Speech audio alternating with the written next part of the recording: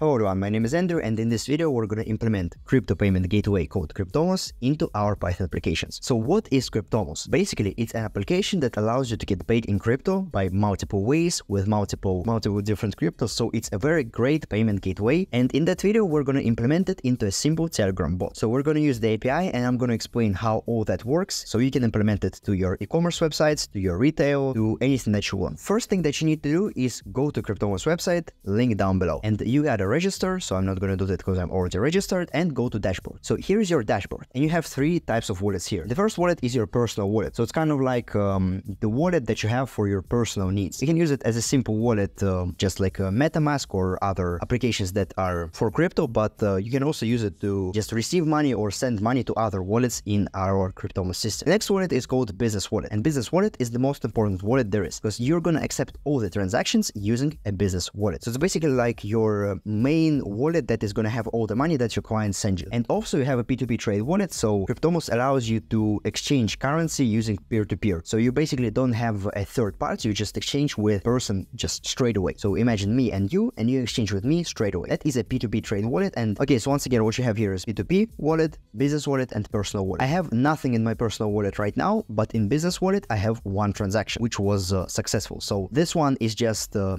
test, and what you need for a business wallet is a merchant. So basically, merchant is your application. As you can see, I have two applications here. One is Hackit, so that's my service, that's a business that I'm trying to run, and the next one is Test Telegram. So basically, what you're going to do is press on plus, because you're not going to have your merchants, and write a merchant name. So let's say I'm going to write something like my e-commerce application. We're going to create a merchant. Oh yeah, we can only contain underscores, my e-com, and yeah, our merchant is here. We go to setup, and it's really easy to set up. So you can either choose a website or a Telegram bot. I chose a Telegram bot, and Cryptomus people will contact you to just do all the verification. So you get verified, and then you have your merchant. I'm not going to verify my e-com right now. I'm going to delete it. Oh yeah, I need to factor authentication. Let's do it later so I don't waste your time, but I'm going to go to my test Telegram. And as you can see here, I already have some invoices. So 3 of them were not paid. I was just testing them. One is still pending, and the other one is paid. And one thing that I want to focus on is auto-convert. So what is auto-convert? Whenever you run a crypto business, and if you have ever gotten paid in crypto, you know what I'm talking about. Whenever you run a business that, so your clients pay you in crypto, it doesn't matter what business you run. You hate when you get money in crypto. Because let's say I get 10 Bitcoin, right?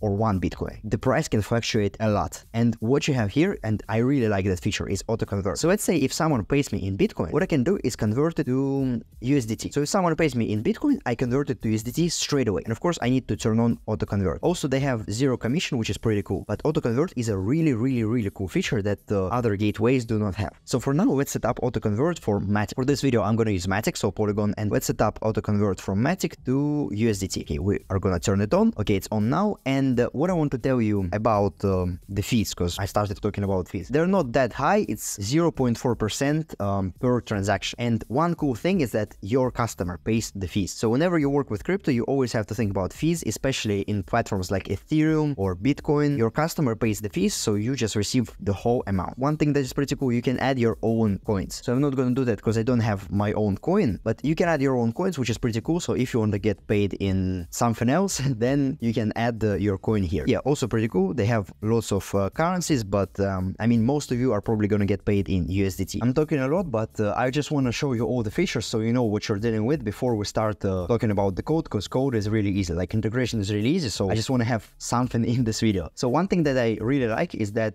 in your personal wallet, what you can do is convert as well. Conversion is pretty good, so you don't have to transfer it to other platforms, and you just can convert it from here. So from BNB, for example, to USDT, and you convert like 10 BNBs or 120 BNBs. Of course, I don't have them, but you have cryptocurrency staking as well, by the way, so you can stake your cryptocurrency right here, which is pretty cool, and you can choose validators. Also pretty cool, because lots of platforms that allow you to stake cryptocurrency can only use one validator. So for BUSD and BNB, of course, it's only one validator. Also, there are other things like pretty fast transactions, so we're going to see it when I pay for my invoice. But now let's go to our business wallet and finally connect it to our application. So what you're going to do is go to your, for example, test Telegram, and go to settings, open settings, and here you're going to have your API integration. So for me, I already have my merchant as active, because don't forget we have merchants, right? We create merchants to work with different applications. And what I have here is a merchant which is active. So you're either going to be on moderation, or you're going to be active or rejected if your application is not ready or something else happens. So what you need is this payment API key. You can use payout API key, but I have not generated it yet because I didn't use any payout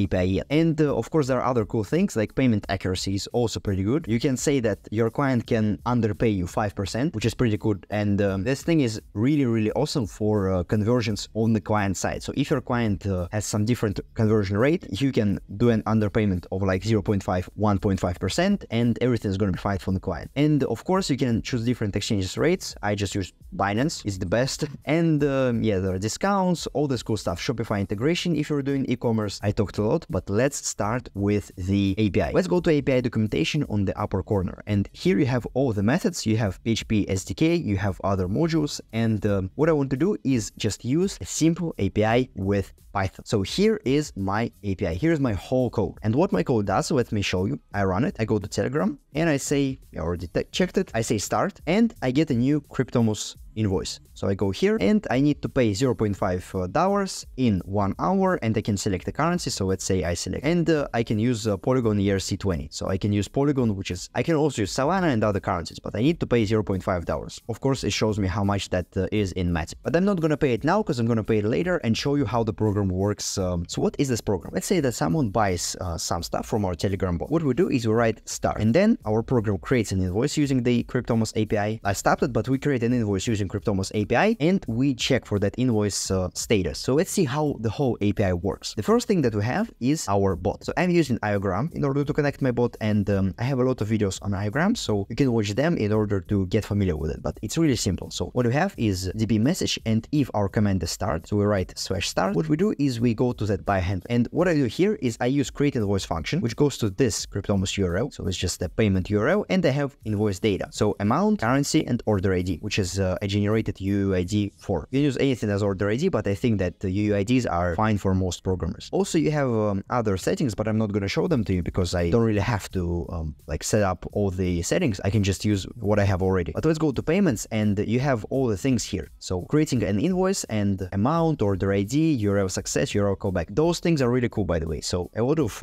gateways do not have URLs. So if you have a successful thing, you have a URL. So what I want to do is create my invoice. Let's go to this function so I show you how it works. So you have URL and invoice data. So whenever you use Cryptomus API, you have a very interesting system of working with that API. So what you're doing is you're doing this thing, base 64 in code. So you do JSON dumps. So you kind of like converting your whole data, so your invoice data, like $0.5, all that, into JSON. Then you convert it to base 64. And then if you look at encoded data, we sign it using MD5 hash, convert our Cryptomus API key. So we have our API key. And by the way, you can find that code in the description. So convert our Cryptomus API key and encoded data. We merge it together and we get our MD5 hash. And I think that signature is kind of like a check that everything is right within our data. So once again, what we have here is create invoice function, which just makes the request. I do encoded data and I use AO HTTP to open my client session. I say that my merchant ID is this, but you can probably move it to settings as I did with my Cryptomus API key. It's just a variable inside of my settings file. I'm not going to show it to you because if you know my API key, you can do a lot of bad stuff. I mean, that's for every platform. Never show your API keys. Same goes for Telegram. I just have my bot token right here. So it's just a variable within that settings.py file. But what you do is you do that signature with MD5 hash and you send it in headers with your merchant ID. Merchant ID can be found on merchant. So let's go to our dashboard. We go to our merchant, which is test Telegram, and inside of settings, you can find our merchant ID, which is A2B03, all that stuff. Here it is. So we just copy it and use merchant and sign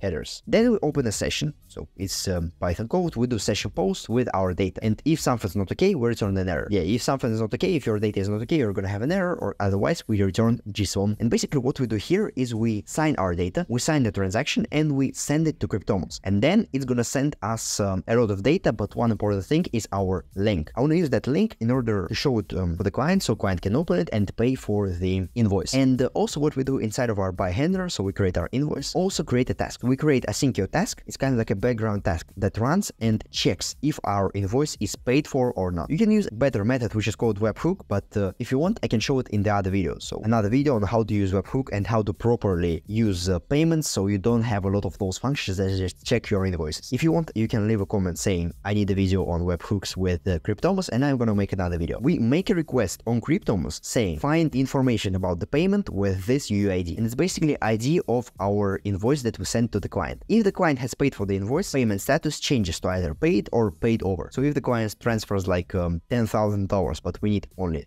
100, the status is going to be paid over. So it's pretty cool that you can kind of like distinguish those. Yeah, the invoice is paid, so we just send a message to the client. Otherwise, we print invoice is not paid for yet. And we also have a Syncio sleep just to not make a request every millisecond. So basically, we just check if the invoice is paid for within that function. And also what we have is message answer, which just sends your invoice. So here's your invoice, result URL. So once again, what we do, create invoice. We get our UUID, get it to check invoice paid function, and we also get our URL and send it to our client. Let's run our program and let's see. Okay, we already have our invoice because I wrote the old stars function. So here's your invoice. So here we have it. We can select the currency. What I'm gonna select is Matic, and I'm gonna pay. Okay, I have this wallet, so we just scan the QR code. We can connect to the wallet connect, but I have a MetaMask, so I'm gonna use that. So I use MetaMask. I copy the wallet to this wallet, and how much do I need to send? 0.8. Let's go here. Oh, we can just write 0.5 USDT, or let's actually send $1 so we can see that overpaid status. So we send $1 to this address. Let's press next, and now all we have to do is wait for this transaction to be finished. So we wait, and Cryptomus waits for that transaction to be finished. If we go to our dashboard, we're not going to see anything yet because the transaction is not finished. Okay, so the invoice was paid for, and one thing that I received is the invoice is paid. Thank you. So as you can see, okay, check invoice paid function work, and our invoice is paid for here. So payment is paid. Everything's fine. We have our transaction ID, so the transaction that I sent. And now let's go to our wallet. If I refresh my page with all the invoices, I can see that this invoice is paid for, paid within overpayment. Let's go to my business wallet. I have $1.56. But what you can also do, instead of invoice, you can do static wallet and recurring payment. So recurring payment is also really good because right now we can run subscriptions, so subscription-based services with crypto. And static wallet is also pretty good because what is a static wallet? As I said, whenever I work with someone, so let's say I work with person X,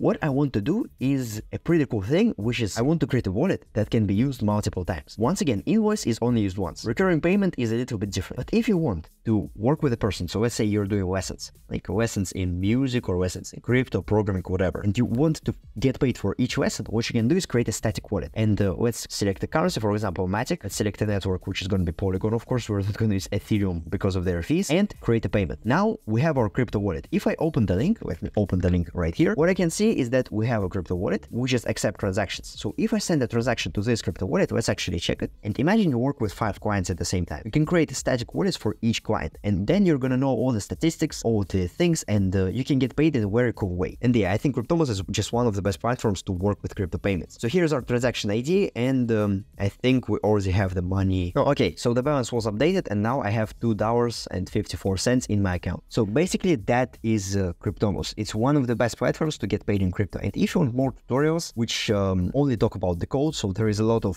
things I can cover inside of their API, then you can just write it down in the comments, and now I'm gonna make more tutorials on that platform. Once again, you have lots of things: P2P, business wallets, personal wallets, automatic conversions. Once again, oh, by the way, Matic converted to USDT. Once again, link is in the description, code is in the description. Go to Cryptomus, and I'll see you in the next video. Thank you for watching, and bye bye.